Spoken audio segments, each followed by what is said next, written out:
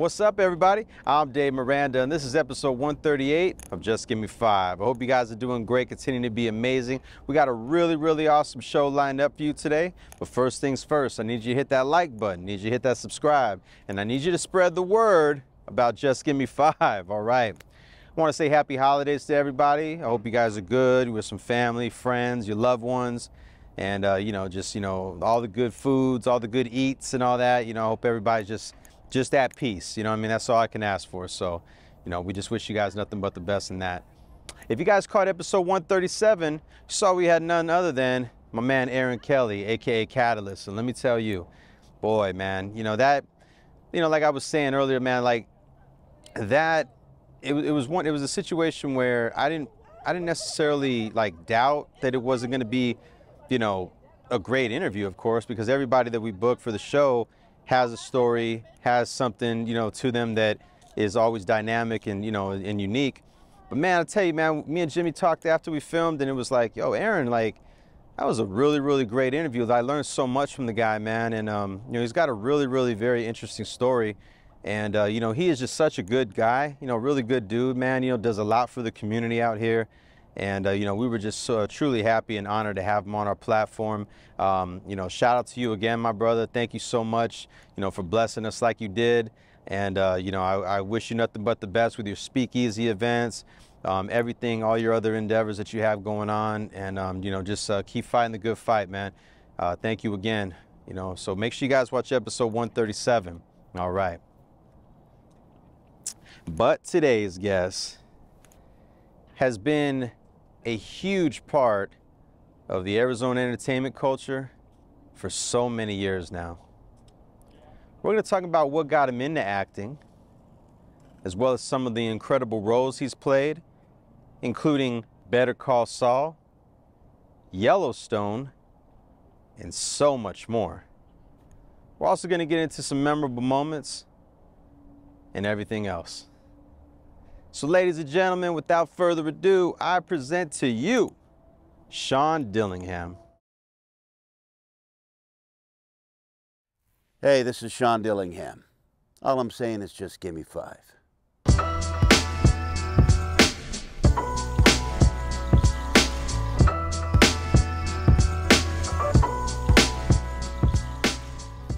think it started when I was a kid. It's cliche, but it's true. In grade school, I was painfully shy.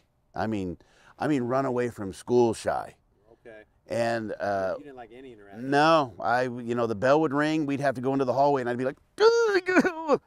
And so it was the annual school play, and the teacher was, you're going to be in the play. And I was like, I don't want to be in the play. And she was like, everybody's going to be in the play. I don't care if you're a tree, right. You're going to be in the play. Right. There was no option, and so I was in the play. And for some reason, the way my mind worked, I was like, this isn't me on stage, it's this character. Yeah.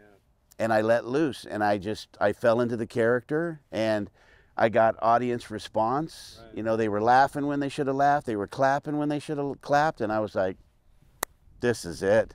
Yeah. So through school, it was, theater and drama, and then I got into community theater after school, and I got into semi-professional theater. And then I realized I really liked performing, but I really hated rehearsing. So I got into improv groups, and then got into an agent saw me at a play production one time and said, if you'll do that, you'll do anything, and signed me on to be one of her actors, and started acting in commercials and TV shows and movies and everything. Do you remember like the first commercial you did? I remember distinctly the first commercial because it was a regional, it was for a bank, a regional commercial. It played across a couple of different states. But this is what was nice about it. Okay. It was humbling. Okay. And I needed to be humbled early on. Okay. Because prior to that, I thought actors were like, okay, everyone, right. The actor's here. Yeah. Give me some room and don't make eye contact. And I got there, and they were like, your call time when you show up is about 11 a.m. And I go, okay. So I showed up, and I was 21. Okay.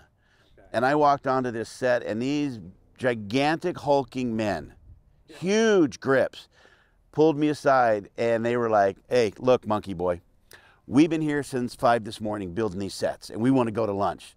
So don't screw around and don't screw up your lines, and let's rock and roll. And I was like, yes, sir. You've got it. You bet. And after that, at that point, I realized the actor is probably the least important thing.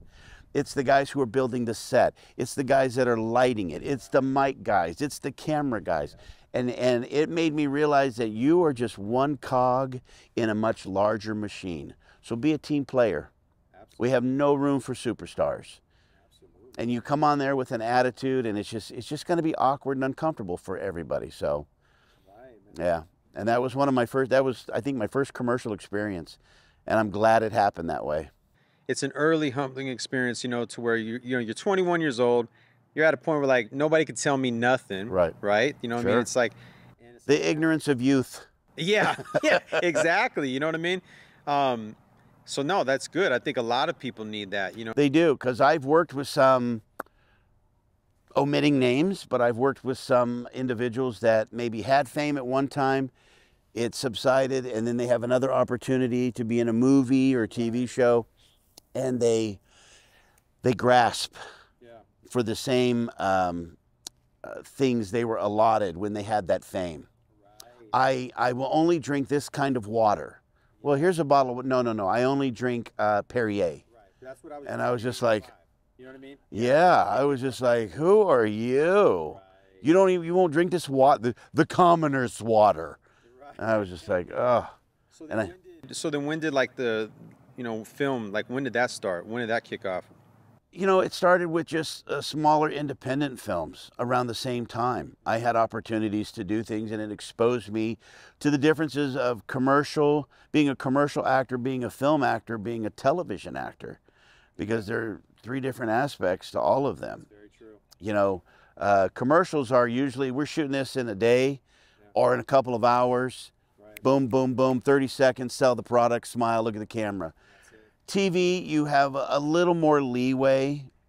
Film can be, films can sometimes take 2-3 months to make. You have time if you want to really get into character. Right.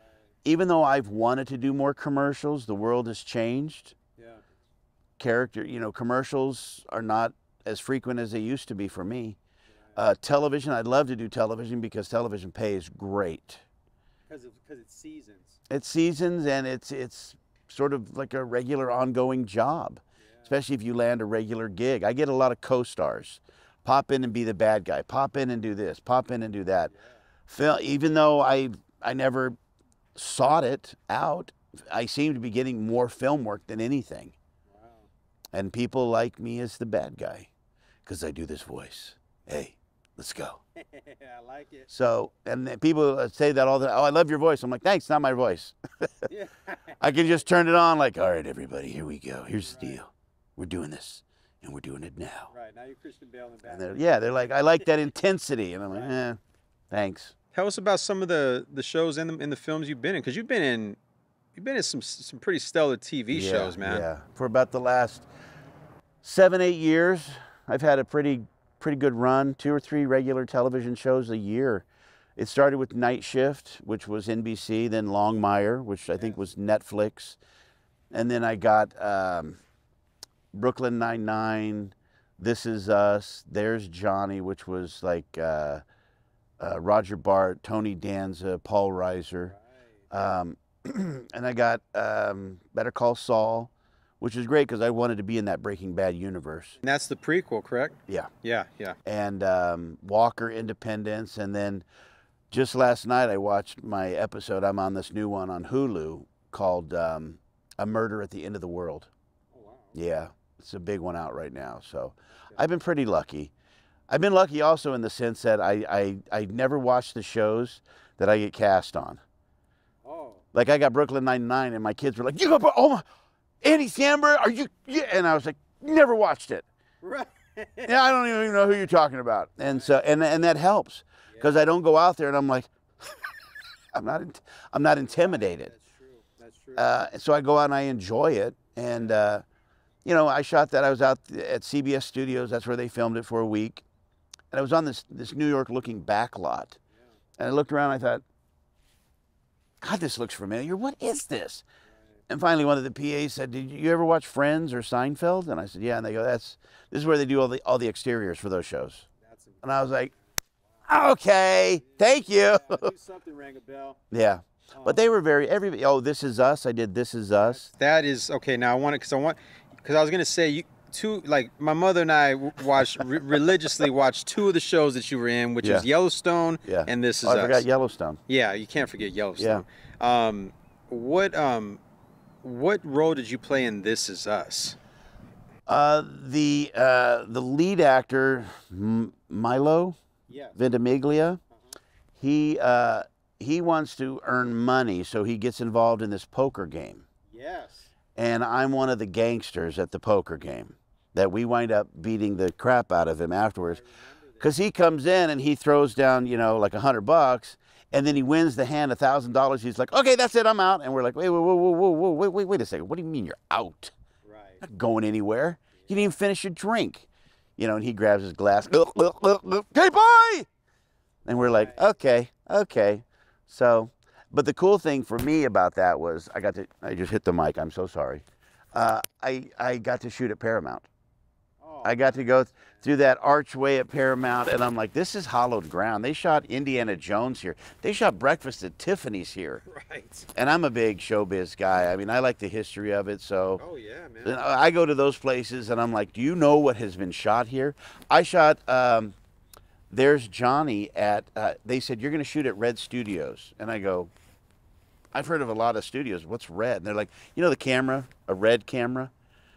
They make all the films, a little buy." And I go, "Oh, yeah, I've heard of Red. Yeah.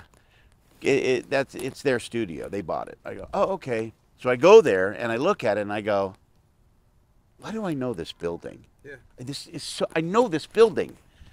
And they were like, "Yeah, this is the former Desilu Studios." Oh, I Love Lucy, Dick Van Dyke, Andy Griffith. It was all Star Trek shot here. Yeah. Sanford and Son shot here. The Midnight Special. I was like, ah! Oh! Wow. So for me, I'm like, that's hallowed ground. I love those places. Yeah. And then, you know, obviously you did Yellowstone. Yeah. And shot that up in Utah. And that was in season 2 you were in? I think so. It was two or 4 or 3. I don't know. What scene was it again for the viewers that may not be? I own a bar. And Kevin Costner's son and ranch hands come to my bar, and for whatever reason, my bouncers beat the crap out of his son and ranch hands. So they leave, and they come back with axe handles. Fair fight. It's totally fair. And they beat the hell out of my guys, but before they do that, to teach me a lesson, they open up the bar doors, and they let a bull in the bar, a live bull. Yes. And then Rip comes up to me, and he's like, I'm like, what the hell, Rip? Right. Expletive. And he comes up, and see, it's funny because I was an idiot who said, you know what he ought to do is, there's all these beer cans. I could put one here, come up and just swing at it. Boom! And hit it. Right. Even more intimidating. Yeah. Well, they took the suggestion, but I didn't realize he was going to come up like Babe Ruth and swing that axe handle at me, which was like 8 inches in front of me. And it caused me to jump back. So that was a real reaction. And then when my cowboy hat hit the beer taps, it fell off, and the beer taps were running down my back. Wow. But all that was, and that's the take they kept in. Wow. Because before I was like, hey, come on now. So that was like a real in-motion stunt. Yeah. I jumped back, and I was like, whoa, what? Yeah. Hey there, Brando, let's dial it down a little bit. Right. And it was funny because when they let the bull in, everybody was tense. Yeah. It was like, this is a 900-pound bull now. Yeah, big black Brahma bull, and the owner has it in the trailer, and I'm meandering back and forth, and he's got a cattle prod. And he's talking to somebody, and every once in a while, he just goes with the cattle, and the bull goes, ah! He kicks the trailer. Yeah. So on the third, I go, excuse me, sir. I realize this is your property, but I have to be in there with it. Please, I don't want him pissed. Please stop doing that. Right.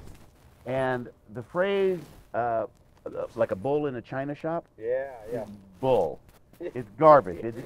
No one knows what they're talking about because me and this poor cameraman who's like this behind the bar, he's ducked down. Everybody else is in the doorways with steel cages in front of them. So they open up the door, and this bull walks in, and everybody's like this.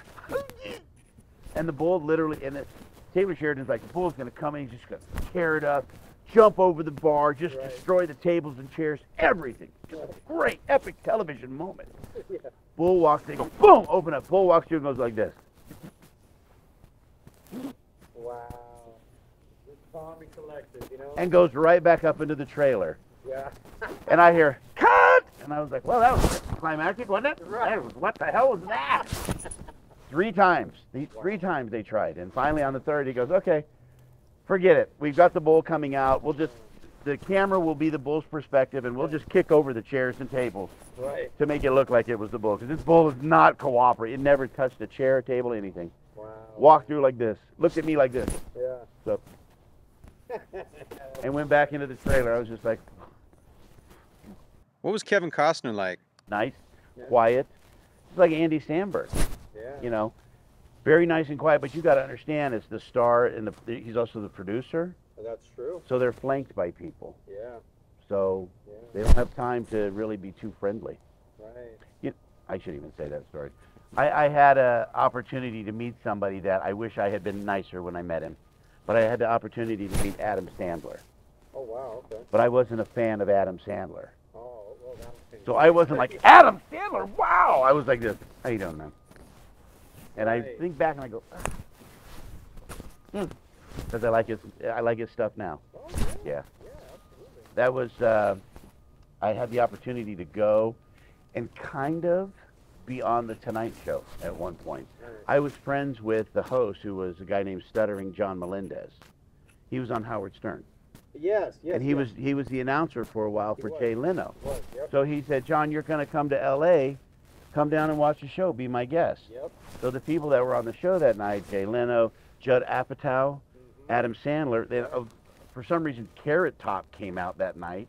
Oh, wow. And I was like, well, this is strange. Yeah, and then, or after. and before the show, Stuttering John would do the warm-up, the audience warm-up. Oh, yeah, yeah, yeah. And he invited me up on stage to do a little audience warm-up. And I got to do some jokes and whatnot. And the one time my wife is not taking pictures of everything in the building. I got off stage. I was like, you got me on that stage, right, doing that? And she was like, no, they said no pictures. I was like, it'd have been worth getting kicked out of over. Come on. Are you shitting me? It's a night show. Yeah. Wow. There you go. You know, It is what it is. you got that on there, you know? Of all the people that I've worked with, I think that guy Milo was the nicest. He was Jack, right? Yeah, on This Is Us. Yeah, And I'm sitting in the the fire. makeup chair, Yeah, man. getting done. They're getting ready to, after that, they take me to my dressing room where they have the wardrobe. And all of a sudden, these hands clamp on my shoulder. How you doing, man? We're going to have fun today, buddy? Let's rock it out. And I look, and it's him, and I didn't know him at the time. And all I thought was, ooh, look at this guy. Right. Super nice, though. He seemed All the like- way. he seemed Yeah, like it, man. very down to earth. Even at its peak, he was like, I think I'm going to leave the show now. Wow. I'm going to go on to do something else. I want to do movies. And people were like, what? Yeah. Super nice guy. That's awesome. Very grounded. What's the, like, for you personally, what do you feel like the joy of acting does for you? Everything from when I see a good script or production that I want to be involved with, that gets me excited. Showing up first day on set, you know, and it could be at an exotic locale, or they've built something, and it's magic time. You know, you've prepared, you get into your wardrobe, everything. It's just the whole process. And then when it's done, I look back and I can be like, yeah, I'm pleased. Really, really pleased. The whole process from auditioning until after it's done, you know. And that's the tough part, because when it's done, a lot of actors walk away like, okay, thanks, that's it. But your job continues on, because you've got to still help promote and market this movie. Exactly. And they're going to take at least 3 to 6 months to edit it. Right. So, Yep. you know, you in essence, you become a marketing partner. Right. You've got to promote it on your social, and they don't want to see you as that. You're not going to get any future work if you go, okay, thanks, I did the project, later, bye. You know, they want to know that you're out there going, hey, check out this movie. It's in theaters. Go, you know. Exactly. You know who else was really nice is I did a movie with B.J. Novak, Vengeance. Yes. Okay. Really, really nice. Okay. Really, really funny. We did a bar scene where he and the other guy, I forget the other guy's name, but he's walking down, and I reach out and I grab B.J. Novak by the shirt. And on one take, I actually went "Brrrt," and tore his shirt open. I was like, luckily it was those cowboy metal snaps. I was like, sorry. But his friend that he's with, tall, skinny, blonde, good-looking guy, they go walking off, and me and the other actor were yelling at him. And I'm like, yeah, you just keep walking. You just keep walking there, broke back. You just keep walking. And I hear everybody over there laugh. And they go, cut, and he comes walking back, and he goes, who said that? Who said keep walking, broke back? And I was just like, it was one of those oh shit moments. I did? He goes, that was funny. I'm keeping that. That was really funny, man. Really funny. He was super nice, super supportive, because he started as an actor. So it was his film, and it was super nice, super fun. You know, and the one I saw when I was reading up on you, man, is the one that I really, really just blew my mind. Don Ameche. Oh, yeah. Where was that? That was filmed in Scottsdale. Jane Seymour was also in that movie. Wow. Yeah. That was one of my first movies. And I was so excited because Don Ameche, I'm like, this is a man who was a star in the 40s and 50s. Exactly. I mean, Don Ameche, I'm like, Don Ameche, Harry and the Hendersons? Really? But the sad part of that was he was so advanced in his years that he had a hard time remembering lines. And from you to me, there was a person right off the camera with the lines, because he could barely get through a line. Today we're gonna, what's the line? And I was like, oh. But it was great to be on set with him. The man's a legend.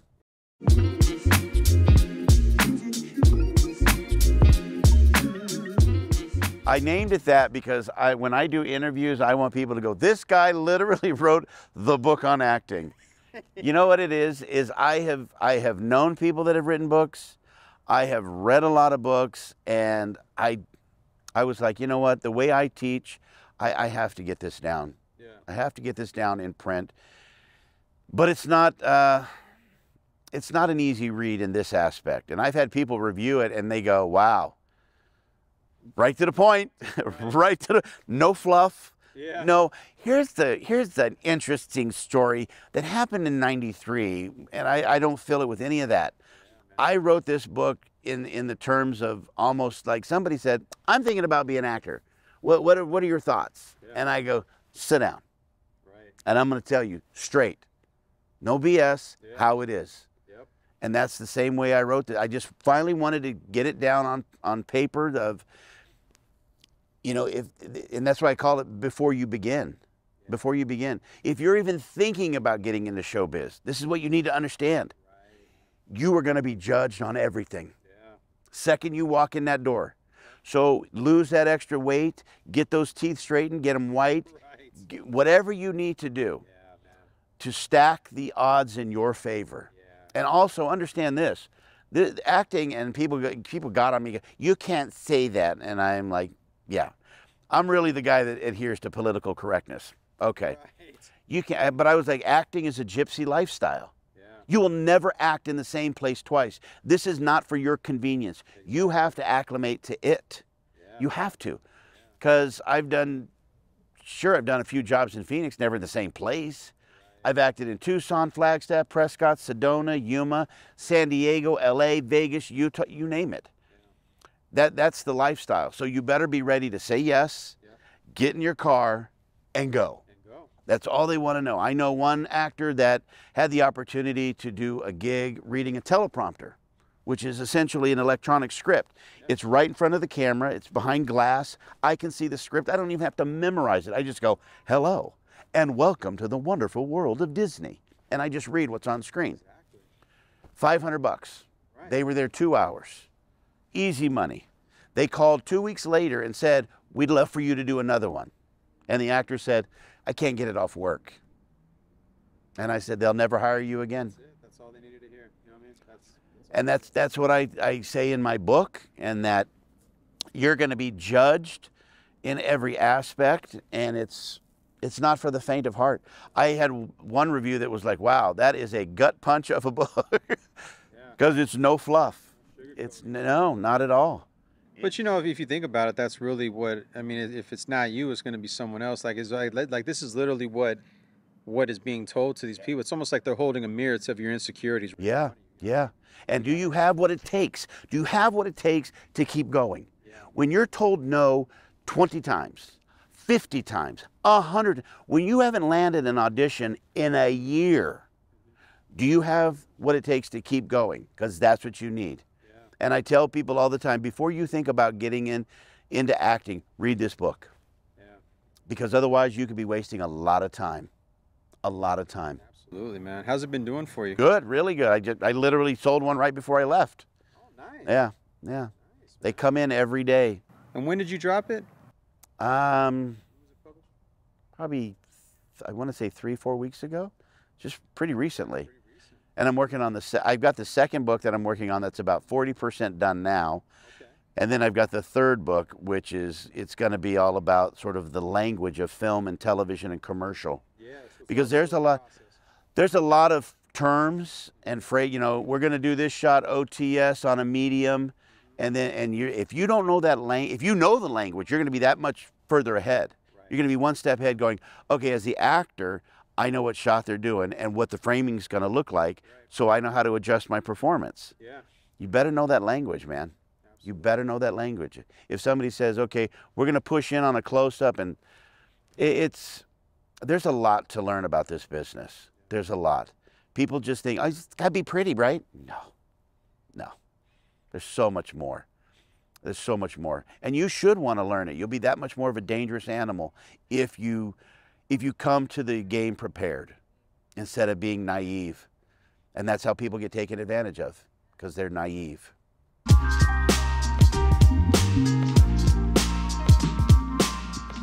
I remember one film that I did that I was so into character, and you know, when you shoot, like indoors, they kill the lights, they kill the air conditioning, and you're like, I'm sweltering, I'm sweating, because they need it stone silent for sound. And I was a ghost, a spirit that inhabited a house. And there was 4 or 5 of us. There's a girl and another guy and an older guy. And I was, of course, the bad guy. And there's a moment where the live occupants of the house, this woman and her husband, are lying in bed together. And she feels something. She feels a presence. So she sits up in bed, and, you know, Dracula, Bela Lugosi style, right. Off the patio doors, the doors come open. Yeah. And I walk in, and I just take my time. And that's the beautiful thing about being an actor when you're older.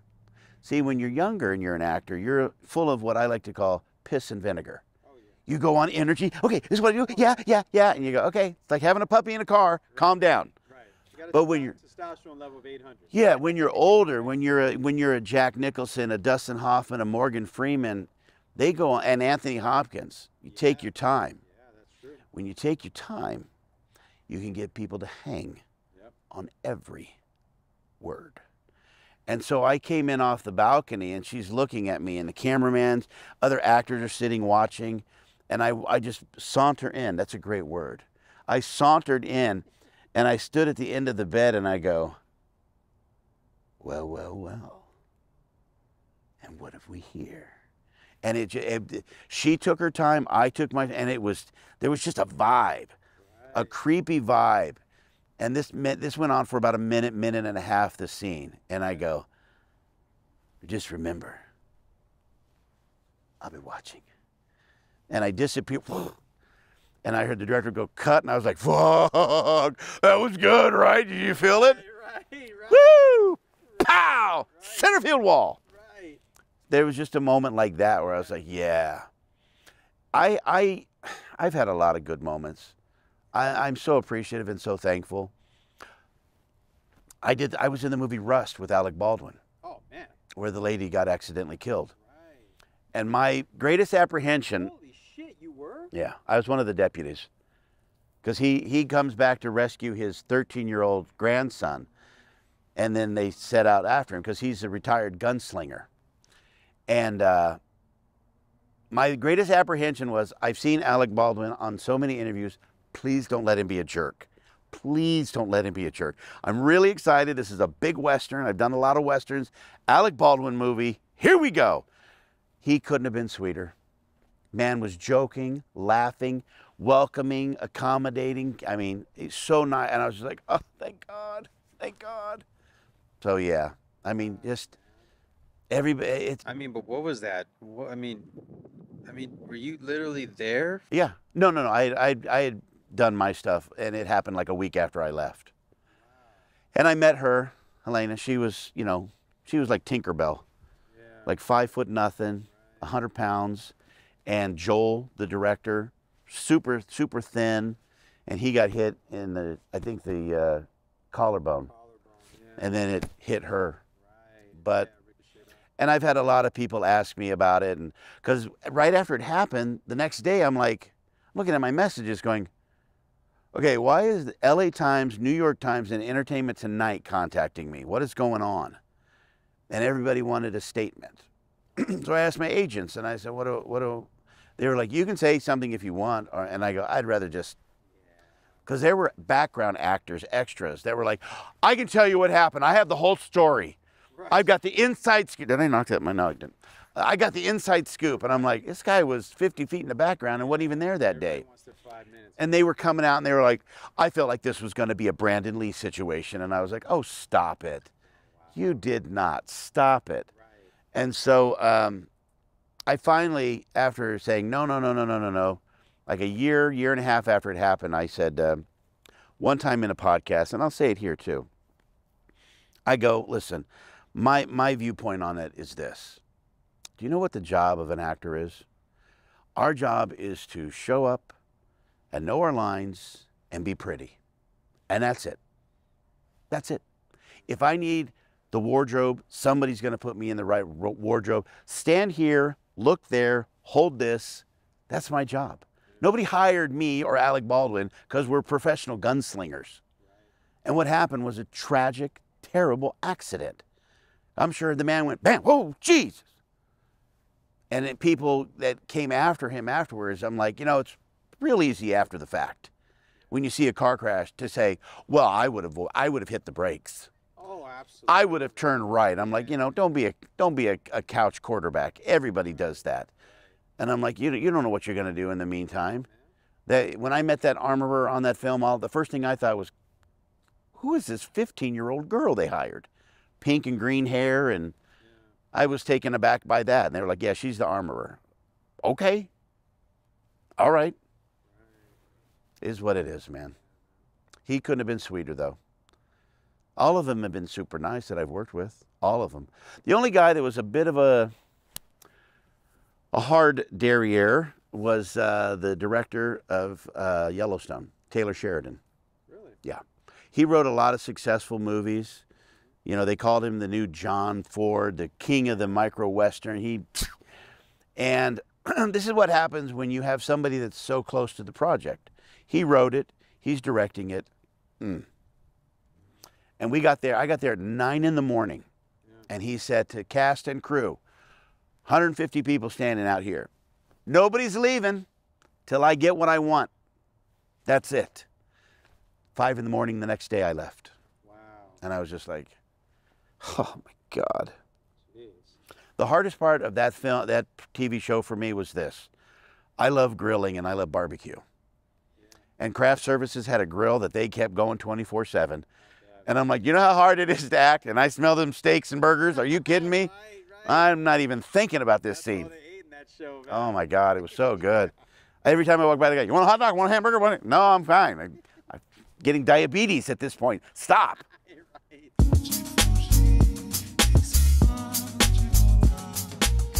The Hulu thing is out.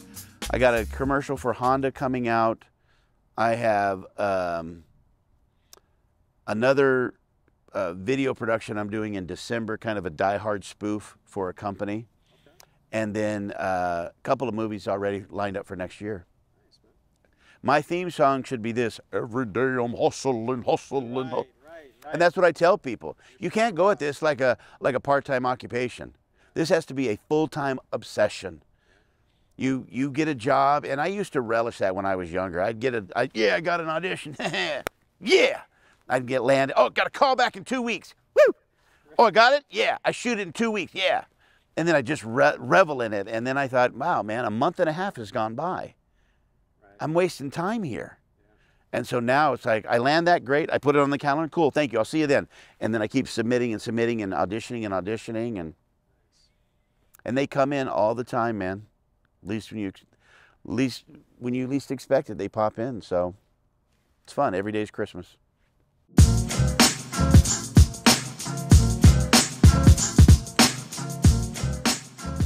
Blessed. Made me get emotional for a minute. Blessed. Because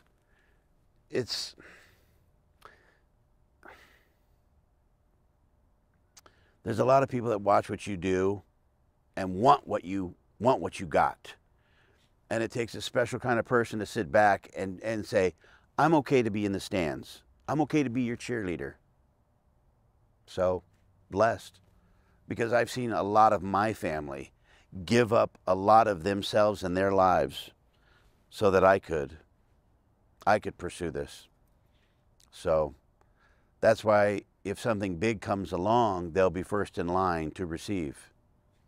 So yeah, blessed. Very, very, very blessed. Beautiful. See that, man? You made me cry. That's what we do, man. You're like, that's what we're going to push in on his eyes. Right. That question, that's always the one. It was true, though, you know. It comes from good space, man. It's like we want everyone to remember those, especially the past 3 years that we've had in life. I know. Yeah, you know what I mean? It's just good. It's good to remember that. A lot of people you get lost in the sauce, man, with all the negativity around politics. What do you name it, right? It's just good to remember those things. So, yeah, it's. I have seen.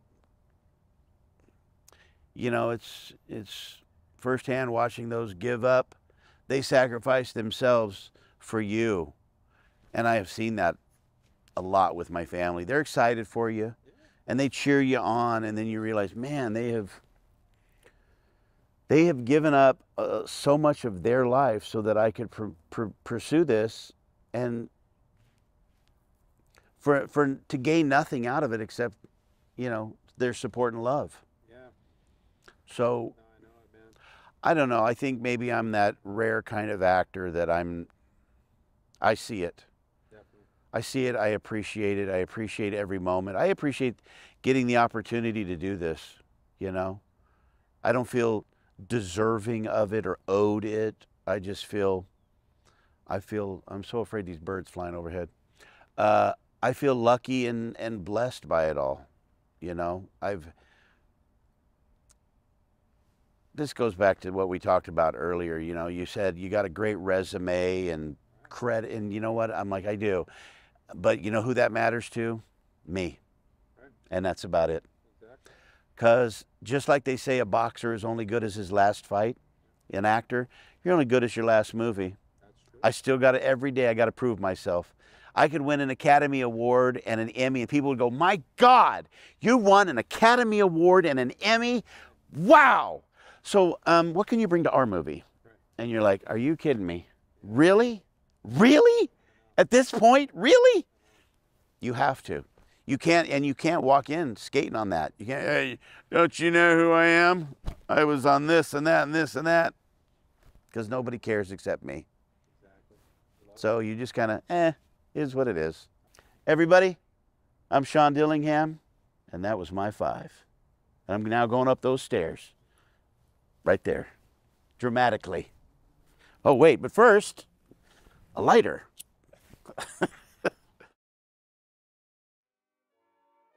And there you have it.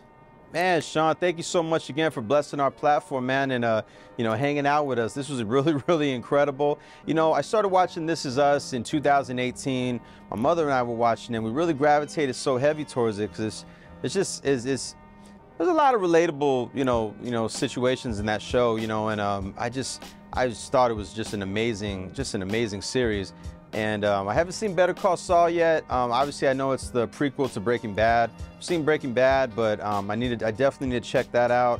But Yellowstone, my man, that is like hands down one of the greatest shows ever made. And the fact that you got to be a chance to be a part of that, and work with Kevin Costner, I mean, that's just incredible in itself, man. So salute to you, my brother, and thank you again, man. We had a really, really good time, man. It's just a lot of good laughs. And, I'm just so happy that you were able to reach out to us, and, we were able to make this happen, man, So I wish you nothing but the best and nothing but continued success in everything that you have going forward. And thank you again, man. Make sure you guys are following him on social media.